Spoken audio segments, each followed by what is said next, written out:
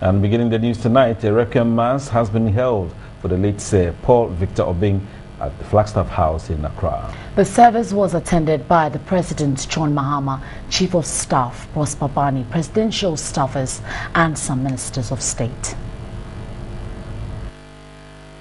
Parish priest of the Christ the King Church, Father Campbell, led the service at the Flagstaff House. President John Mahama, together with all senior presidential staffers and some ministers of state, were in attendance.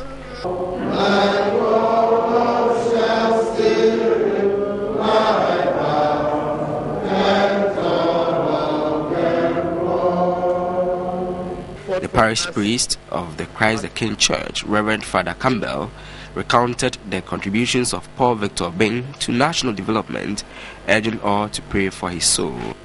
The first fruits of all who have fallen asleep, grant that through this mystery your servant P.V., who has gone before us to his rest in Christ, that he may share in the joys of his resurrection.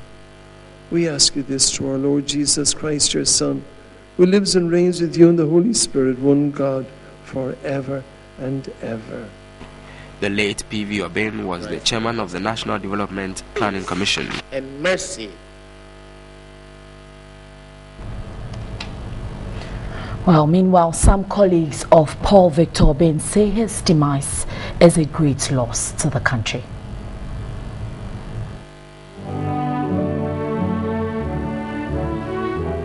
Well, I think that it came as a shock to many Ghanaians, and particularly those of us who have had the privilege to work with him.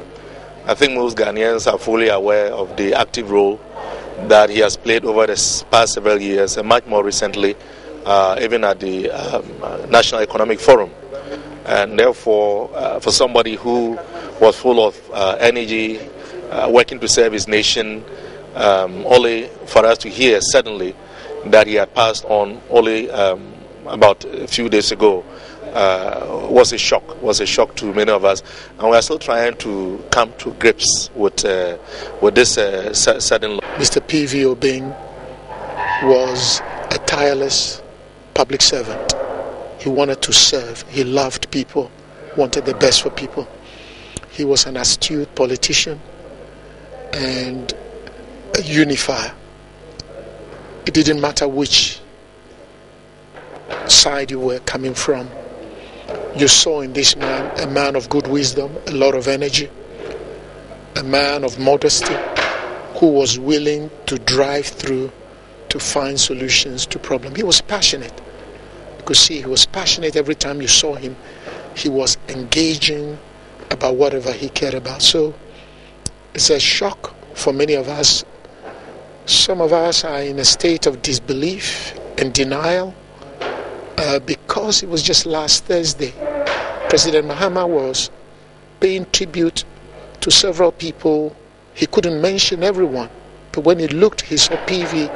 He paid tribute to the energy, the spirit of consensus and nationalism and patriotism that PV would always bring to the table. He was such a compassionate person.